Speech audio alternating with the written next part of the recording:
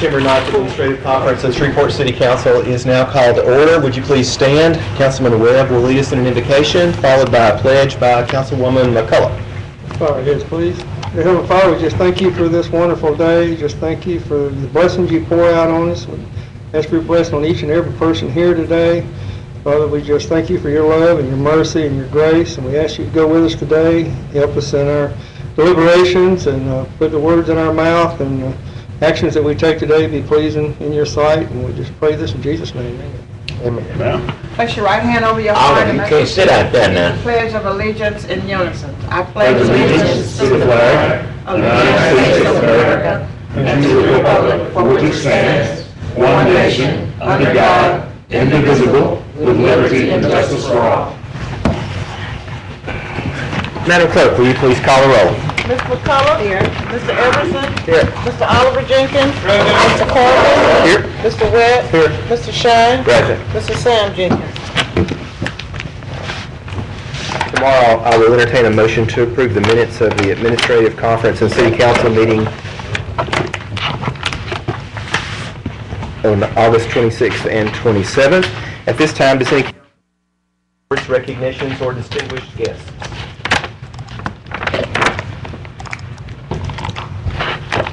If not, we welcome everyone who is here with us today. Mayor Glover, do you have any awards, recognitions, distinguished guests, or city business?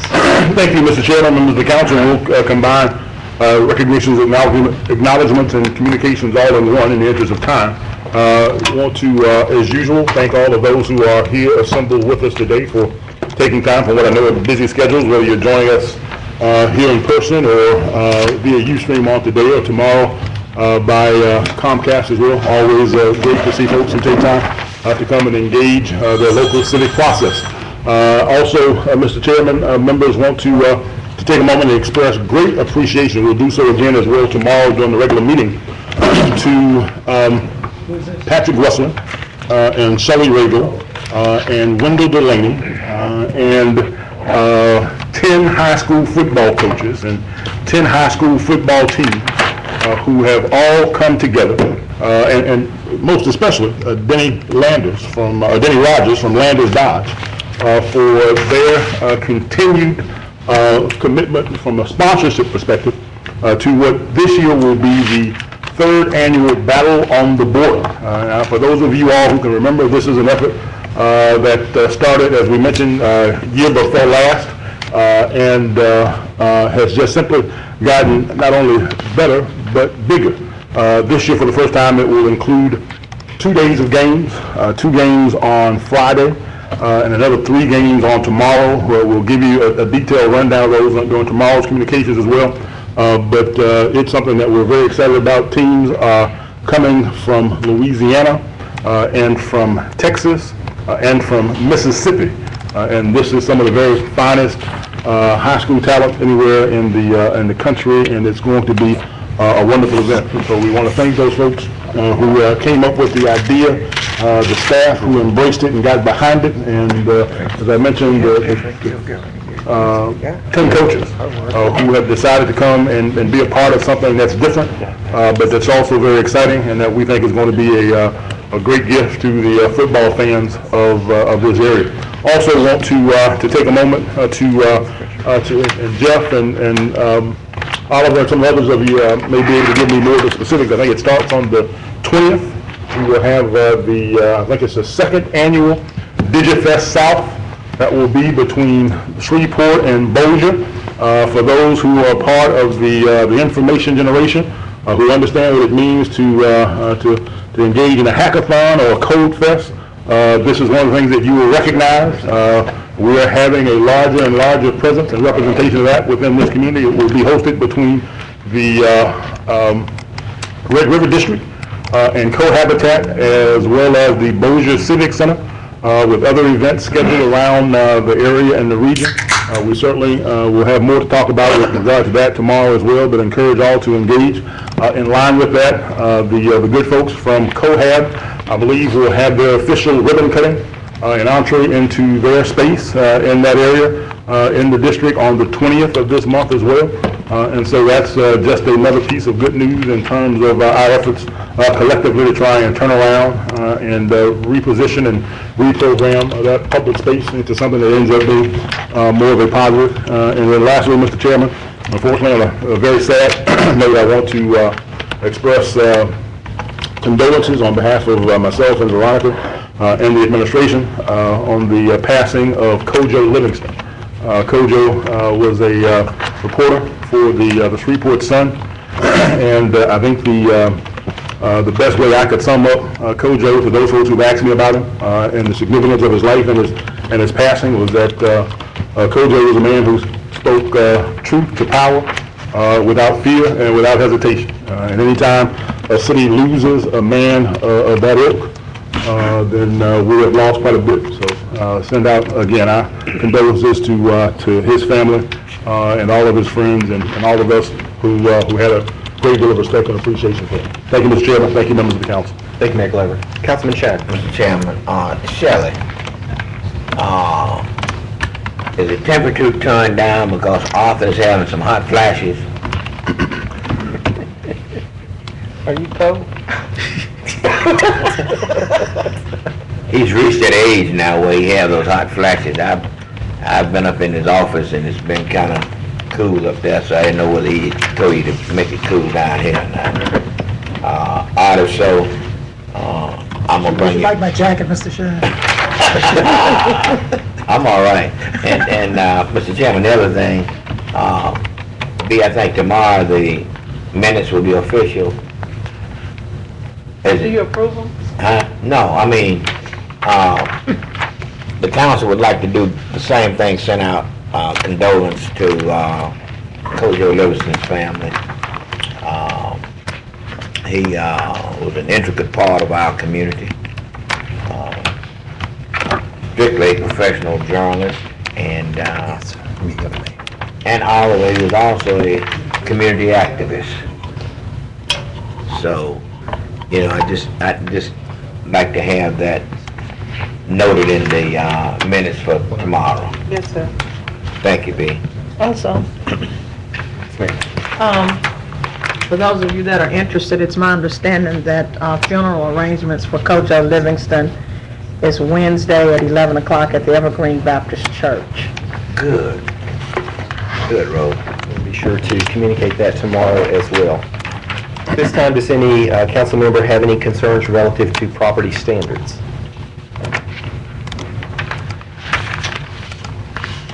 All right. Off the hook. Well, I will mention just quick while you're up there, and I think y'all already got a notice of it, but we had an email last week that was sent to some of the folks from KCS about sort of maintaining some of their right-of-ways that are in the city, you know, close to downtown, and that run along Southern Avenue as well. And so just so you know, we'll keep y'all posted on any responses we get from there. But if y'all see a continuing problem, don't hesitate to cite it. So. Thank you very much. I think that we've all received a revenue collection plan and bond forfeitures report electronically. Well, you got bond forfeiture, you'll get revenue tomorrow. Okay. And we'll have a brief report tomorrow. Perfect. There is no public hearing scheduled for this week. Mr. Sibley, is there any items to be added to legislation? None that we're aware of, Mr. Chairman. I have no request to speak at this time. We do have one confirmation, Mr. Sibley. Yes, sir. That's the Assistant City Engineer, Ms. Kathleen Arnhem Permiter. She is here. We respect and we would ask that you vote on her confirmation tomorrow, but she is here, and I would ask, Mr. Chairman, if it's okay, Barbara will bring, or excuse me, I guess Ron would be the more appropriate person to bring her forward and introduce her, and that way if the council has any questions, we can address them at this time. You may be right, I can't remember. We didn't vote on her last time. Or both of you, since We take hers up already. we will primarily handle water affairs. No, we had it last week, but we didn't bring it on the agenda. It probably would be more appropriate. Well, Barbara's back there. This was a collaborative effort between Barbara and myself. We ended up choosing the best person for the job. As you well know, we're getting into the consent decree projects, $350 million worth. It was very important that we chose someone who has a good relationship with Barbara. That was actually number one. Autumn has very good experience. She's been on our staff, what, a little over 3 years? 2.5. 2.5? Okay, close enough. She's been impressive, and we believe we've made the right decision. So, what else would you like to know before I Would you like let to say Autumn something? say something? Huh? If Autumn would like to make a few Sure. comments. I would definitely like to thank Mayor Glover and Mr. Sibley for the recommendation, and Lauren Norwood and Barbara Featherston for their encouragement and support. We're very big shoes to fill, but very excited for the opportunity. Thank you. The Barbara, she's filling your shoes, so. Autumn has been great to work with. As Ron said, she came on board about 2.5 years ago when we hired her. You know, since that time, it's what can I do, what can I do, what can I do? The water and sewer staff absolutely have the most respect for her. She's out in the field, she listens, and that's probably one of the biggest things that my staff, my new staff in water and sewer appreciate, is that she sits back and she listens to take in what they have to say, because engineering is really a support group for those folks. And she's, whatever it takes, she's been there to take care of it, and very well organized, beyond organized. I wish I was that organized, but she's great, and we're looking forward to, you know, the next several years. Good. And I've been in some meetings with Autumn as well, and full of information, and I think we're ready to put her to work. In case there's any doubt, we all like chocolate chip cookies in the back, about 245 blocks.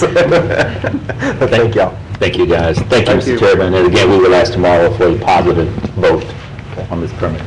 And Mr. Sibley, I just got a message from someone saying that Ustream is not working. I don't know if that's correct or not. We'll check it out. That will effectively send a message back to the appropriate folks in back who should be listening I and thought so. checking that out for us. Alrighty. All right, Ms. Sibley, there are no items under consent agenda for introduction. Let's continue to items to be adopted. Under Section 9, regular agenda legislation, these are resolutions on second reading and final passage, or which will require only one reading. Number 159 authorizes the mayor to execute an agreement with Eric Cottrell and Louis Wallace to permit commercial turtle trapping on Cross Lake. Number 160, I'm sorry? Sibley, I'm sorry. Yes, sir. Tomorrow, if we have not heard, right, I ask to postpone this. Okay, and we do have a representative from SPD who's familiar with that operation. If the council had any questions or needed any information from him, he is here in the Now, Mr. Mayor, I had told them that the first group that they called, and they was fixing the turtle soup, that they would have to bring some down so we could test it. check it out. It's pretty good. So today I get ready here. It's pretty good. Thank you, Mr. Shine. Number 160 authorizes the use of certain equipment by the Susan G. Coleman for the Cure. Number 161 authorizes the use of certain city-owned equipment by the Junior League of Shreveport-Bossier. Number 162 authorizes the use of certain equipment by Sports Spectrum Race Management. Number 163 authorizes the mayor to execute a donation agreement between the city of Shreveport and Mike Tilton Development for the private sewer main extension and related facilities to serve 9400 Linwood Avenue. Number 164 declares the city's interest in certain adjudicated property as surplus and otherwise provides with respect thereto. Number 165 declares the certain adjudicated property to be surplus, which will authorize the mayor to sell the city of Shreveport's tax interest in these adjudicated properties. And that's the end of that section, Mr. Chairman. Any discussion? Just an administrative note on 162. I know that our attachment there says it's the Firecracker 5K. It's actually Autumn Breeze Autumn Breeze race, if that matters. but I think the document is correct. Sports spectrum. Yeah. All right, Mr. Sibley, please proceed with the introduction of resolutions. These are resolutions not to be adopted prior to September 24, 2013. Number 166 authorizes the mayor to execute an act of release of a 10-foot wide servitude located between lots 1 and 2 of Southern Trace Phase 4, Section 20 Alpha, and located in Section 32-1613 West. Number 167 authorizes the mayor to accept a FY 2012 Assistance to Firefighters Grant Program Fire Prevention Safety Grant. And that concludes that section, Mr. Chairman. Any questions or discussion? All right, Mr. Sibley, let's continue. Section C is introduction of ordinances not to be adopted prior to September 24, 2013. Ordinance 103 amends the 2013 capital improvements budget. This is regarding SPAR. Number 104 is an annexation, tag number 12-09. It enlarges the limits and boundaries of the city of Shreveport, an 83.83 acre tract of land located east of Wallace Lake Road and north of Southern Trace Parkway, located in Section 30, Township 16, Range 13 West, Caddo Parish, Louisiana. There's a map attached, and this ordinance requires a public hearing to be held on September 24, 2013. Any discussion? Do we also have any, and I haven't looked on this, for some reason I lost my place, sorry. The annexation, do we have notes from master Impact plan? Do we have master plan comments on that as well? I'm not Can we sure. get those before Sure. the public hearing? They are on there. Okay. Okay. I know we have the impact They're information very on brief, there. yeah. Oh, I got it now. I got it now. Oh, thank you, Ron. Didn't mean to cut you off, I just... There's also, Councilman, there's also a modified, if you will, impact form from Malcolm. So as you go through that, if you see information that maybe you need differently or need more, please let us know. But we're trying to get the best format to get that information to you in conjunction with these. But maybe I'm reading the wrong thing, but on the, I'll call it the background sheet, master plan consideration, it's not fit, I mean, it's ends in a half a sentence, but maybe I'm reading in the wrong spot. No, it gets cut off. I mean, Yeah, right. Yeah, it's like the box was full and then that was it. but I mean, if there's more to it other than just best Yeah, practices. it looks like or, I we ran mean, out of room there. Is there more to it other than just like a best practices? Where are you ending off? We end, City's annexation practices and cautions against expanding the city's. What's the last? Oh, okay, expanding the city's boundaries until annexation rules or considerations and fees have been adopted, which is expected to be part of the Unified Development Code. It is on the hard copy, Ron. I have it here, yes. Yeah, it got cut off on the. Yeah, okay. so, the way I hear that sounds like we should postpone this until the UDC, I mean, and I'm not saying we should or shouldn't, but that's the way that, I mean, I think this is kind of our standard response to any annexations until the point that we do revise the UDC. I believe so, Mr. Chairman. Also, this is one of those that has been pending a while. It's my appreciation, this is one that's been pending probably a couple of years, and it's a part of those that Ron and Mike, that the mayor had looked at early on, what are those that are contiguous that we expect to bring in at some point, and this is one of those, if I'm not mistaken. Yeah, this is the St. Andrews development. okay. So it's to be considered, is that what I'm understanding? Yes, yes, ma'am, we would ask. As a part of the new code? I mean, It would be considered outside of that. oh, okay, all right. And as indicated, there is a public hearing that will be held on the 24th of September. Gotcha. This one probably need to Thank you, Ron. Okay. All right, if no additional questions, Mr. Sibley, let's continue with the ordinances on second reading and final passage. Number 93A amends the 2013 capital improvements budget. This is regarding an FTA Federal Transit Authority grant. Number 96 amends and reenacts Chapter 14 of the Code of Ordinances by adding Article 5 relative to foul. Ordinance 97 amends the 2013 capital improvements budget. There is an amendment, as we indicated in the previous meetings, removing a couple of water projects and replacing them in that ordinance. Ordinance number 98 amends the 2013 general fund budget. This is regarding property standards.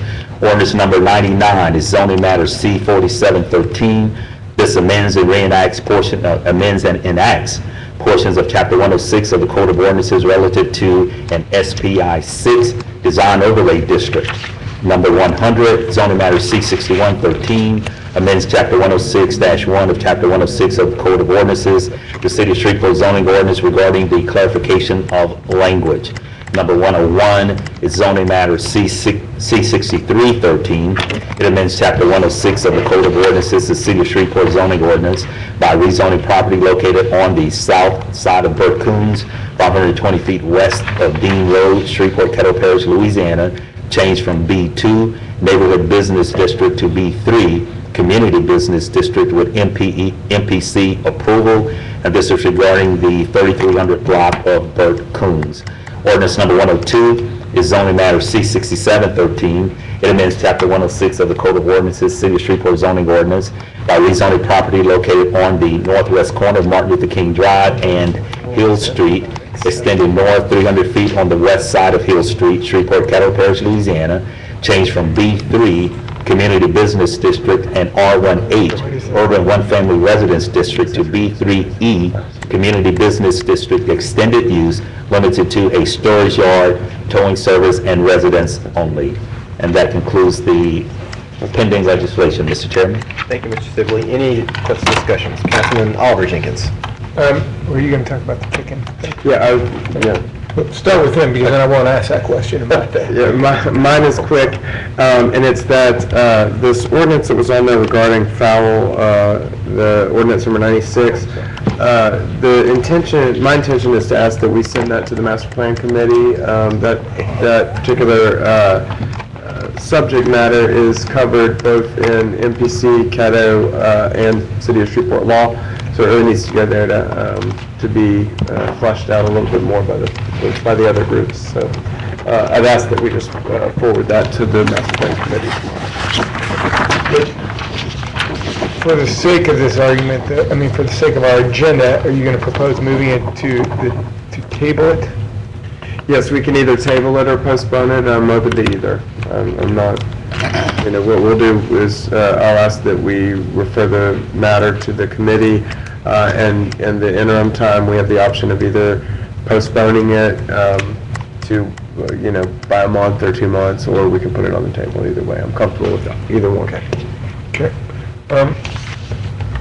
First thing is relative to SPI 6, Ordinance 99.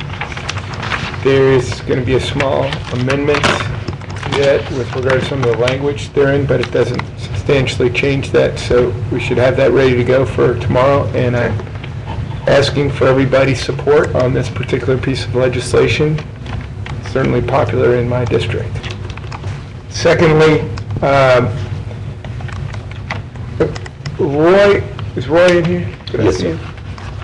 Roy, can you tell me a little bit, I know you sent me an email, but I still don't quite understand I understand what accessory use is. Mm-hmm. What is the intent of the change about?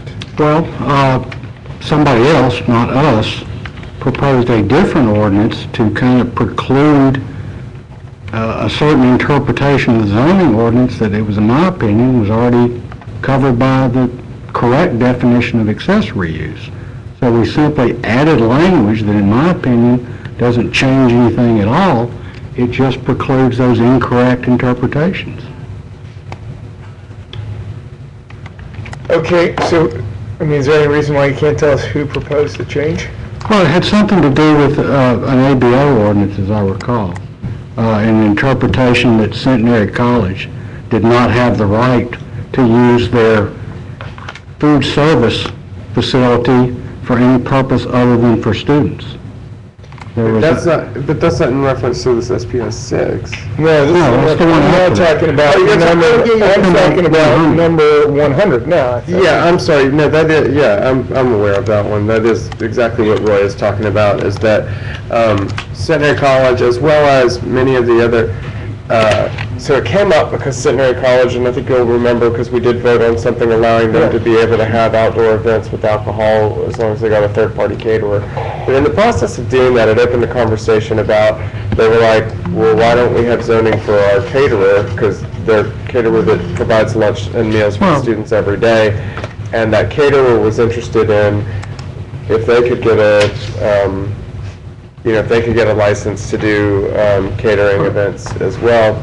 So it opened up a larger conversation of, well, when a third party is working on a campus, and this happens at any, many churches, at many schools, at many daycare centers, and places like that, is that to be considered a separate business? And I think this is a clarification saying, no, it's an accessory use. If I'm not mistaken, there was a proposal to amend the ordinance that extended the right to colleges to provide food service, and I said, well, why just food service? Why not the library, the sports facilities, all these other things? And it was my opinion that these were correctly accessory uses that apply to a number of situations, and I simply added those examples to the definition to make it clear that that's what it refers to. In my opinion, it doesn't substantively change the ordinance at all. So the only thing we're changing are these first three definitions that all begin accessory kitchen, accessory structure, accessory use. No, just accessory use is the only one that's proposed to be changed. I thought I emailed the one that's marked up to everybody. And that's the only one that changes accessory use. And like I said, it doesn't really change the definition, just elaborates on it. So that it's not misinterpreted. In my opinion, it changes absolutely nothing. With regard to the Moose Lodge, it was the Moose Lodge that came in front of us, right? Well, there's an exception that relates to fraternal organizations, but that's another issue. So, so in the terms of that lodge, for them to provide,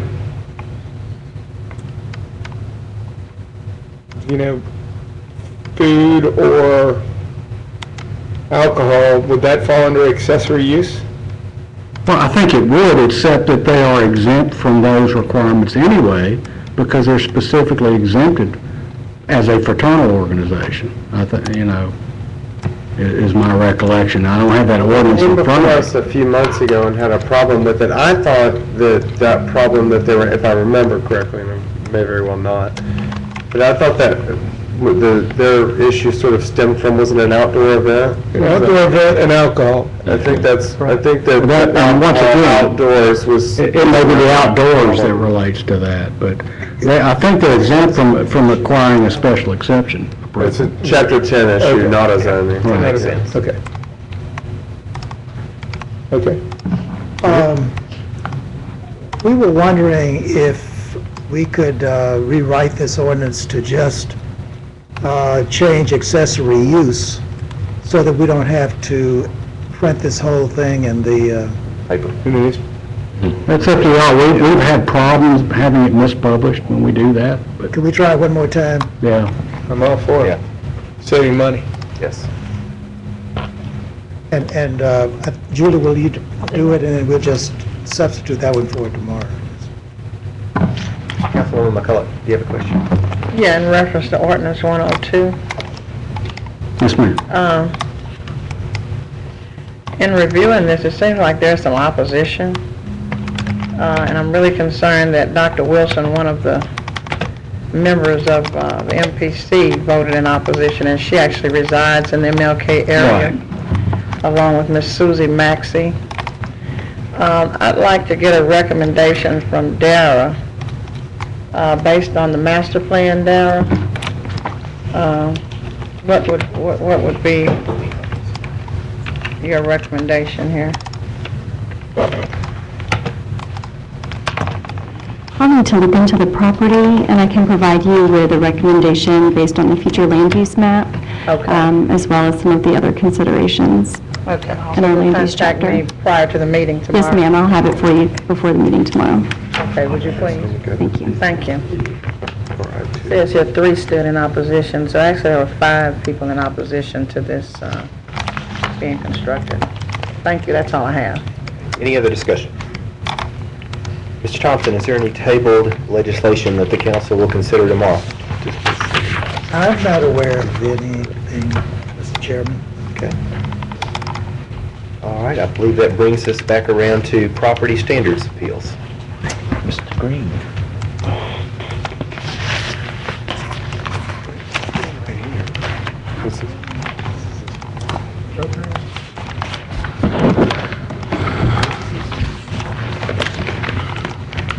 Unappropriate. All right. First property we have this afternoon is 728 Austin Place. We have made contact with the owner. This is the historical building right there across from, I believe somebody's coming up. say again? Yes. Okay, well, the property owner is here.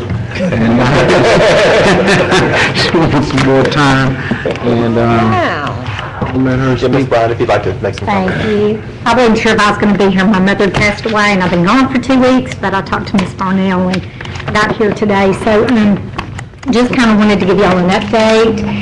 We are tentatively set for closing for the funding for the exterior of the home on October 25th. So that's a good thing. We went ahead and purchased our builder's risk insurance, so we're ready for that. And again, our contractor is giving us about a 1-year completion on the project. So, and if those of y'all had seen the article in the Times a couple of weeks ago, that was very nice, and we appreciated that very much. That was a very nice article written about the house. Absolutely. Well, that's great. I appreciate you coming to update us. And what I'd like to do is postpone this for a few months, just so we can get an update, maybe after y'all close on the funding and let us know when you're about to start it. So maybe what is our maybe first meeting in December? First meeting in December is... Would that be? I think that would be, I'm sorry, first meeting in December is December 10th. Okay, so I'd like to move to postpone to December 10th. Second. Motion by Councilman Everson, second by Councilman Oliver Jenkins. If no discussion, please vote.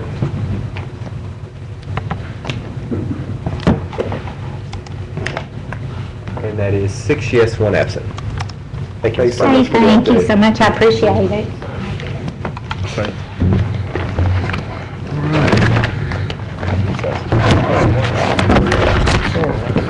All right, the next property is 3634 Sumner Street. The property owner is not here, but I did have the opportunity to look at the property. The outside of the structure has been totally repainted. The roof has been completed. He has secured the structure, and he has asked for 30 more days just to do the fascia board and the windows trim.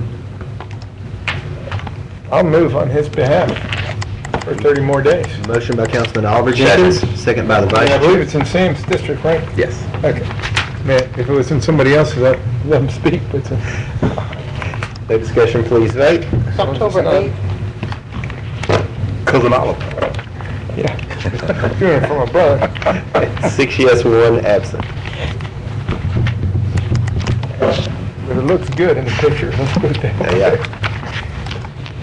All right, next case. All right. This case is 1831 Hollywood Avenue. The owner had to leave suddenly this afternoon. He has asked for 30 more days. The structure is not a hazard in terms of collapsing or anything like that. He just has a little bit of fascia board and trim around the front porch area of the structure. I noticed on the inside he does have all his materials. He just said he needs some extra time for some funding issues, and he asked for 30 days. If I can get a second on that, I'll move. Motion by the Vice Chair, second by Councilwoman McCullough for 30-day extension. Please vote. October 8th.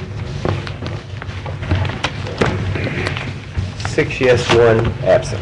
My only comment on this one is, it looks like there's some debris around it, but maybe those pictures are...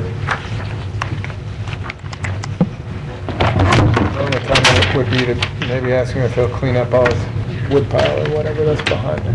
I didn't bring my reading glasses today, so I might have missed that. You know, Looking at the gravel? I guess it's gravel and then there's some wood in the back, right? Right. I can't. Okay. I don't have my reading glasses either to be... Okay. That's not a problem. We can ask him to go ahead on and put that on the inside. That would be great. Thank you. All right. All right, we have no ABO appeals today. We have no MPC or zoning appeals. We have the alcoholic beverage ordinance appeal Okay. for Circle K store number 7774.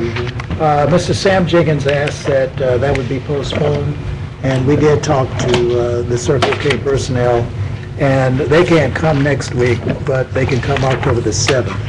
So we would ask it to be postponed until October the 7th. Move to postpone to October 7th. Motion by Councilman Everson, second by Councilwoman McCullough to postpone. Please vote. 6 yes, 1 absent. From a legal perspective, that just means they carry on as they are for another month. Right. All right, this time, are there any reports from officers, boards, or committees? Yes. Councilman Oliver Jenkins. We had a public safety committee meeting. We went over some of the discussion about the insurance for taxi service.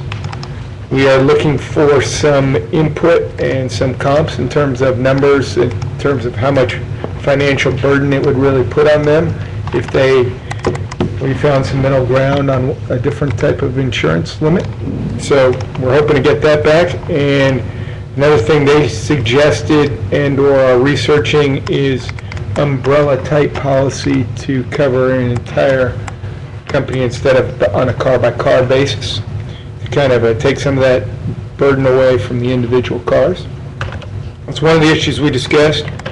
We briefly discussed the Moose Lodge, that we need some more work on that going forward.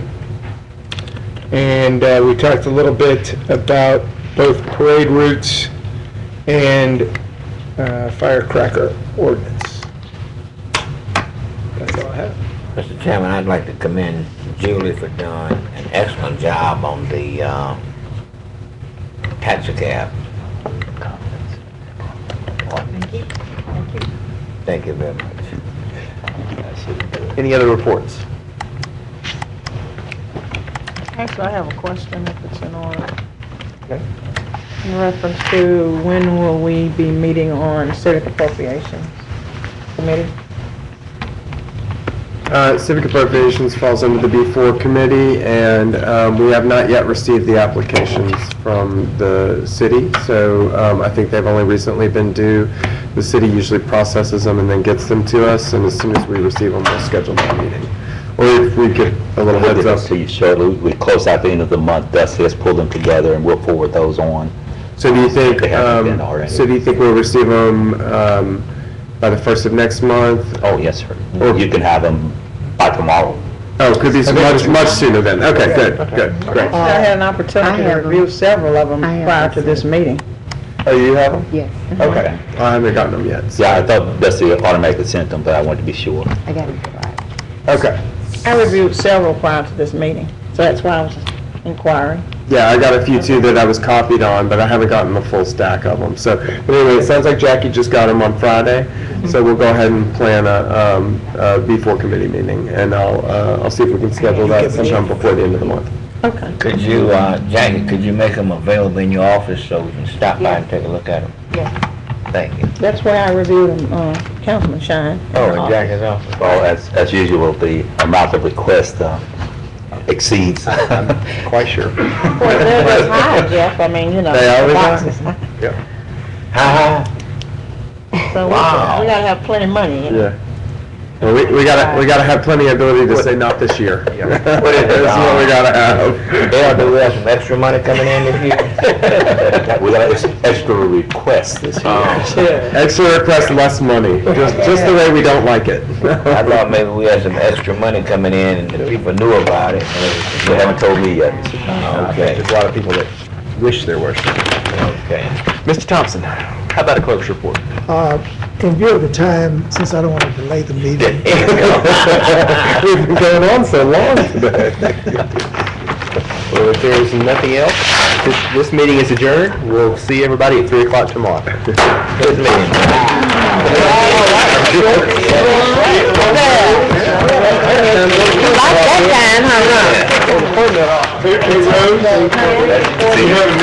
Yes, I do? Oh, what? Oh, and then, All right, you tell Ron I've been looking here for the sidewalk situation. Yeah, you're supposed to let me know if you can look up on camera. Oh, that's it. Okay.